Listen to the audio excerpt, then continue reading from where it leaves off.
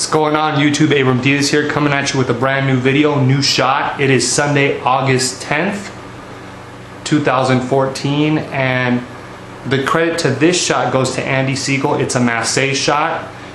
It's a beautiful shot.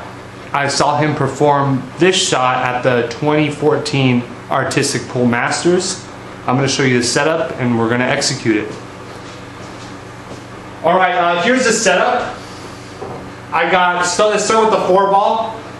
I got it at a diamond and a half, frozen to the long rail. My 2-9 combination is hanging into the pocket, the corner pocket.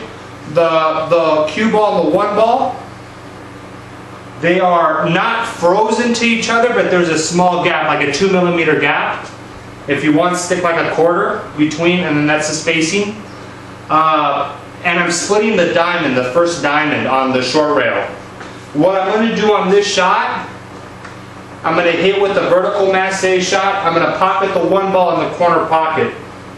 Cue ball, while the 1-ball's traveling, the cue ball is going to travel up table, hit the long rail, curve around the 4, and pocket the 9-ball.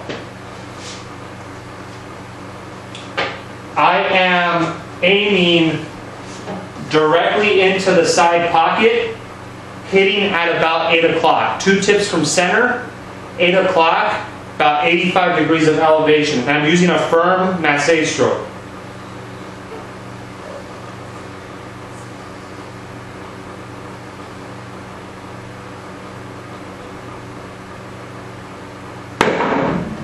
Mira nomás.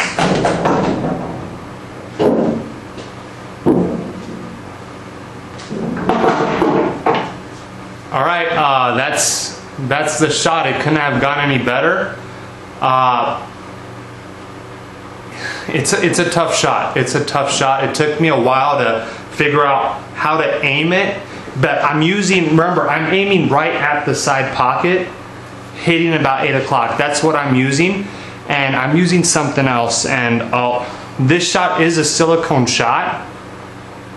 You need silicone to use it. I don't use silicone. I'm actually using the Aramith ball cleaner. I just like this stuff because it's what the referees generally use to clean the ball with, and it doesn't take the finish off the cue ball. If you use silicone, you're probably going to get a lot better result. But make sure you just have an extra cue ball to use, so you don't spray your main cue ball, because once you spray your cue ball with silicone, it's never the same. There's no really cleaning it off, and it does eventually take the finish off. So if you're going to use silicone, just make sure that you have a separate cue ball that you don't mind, like basically spraying and ruining, kind of. That's it. That's the shot. If you have any questions, remember, rate, comment, subscribe, share. Hit the thumbs up button if you like what I'm doing. And I'm going to keep making these videos as long as I'm allotted to. And I appreciate your guys' positive feedback. Hopefully this one will keep some of the players busy for a while. And I would like to see a video response. Alright, peace.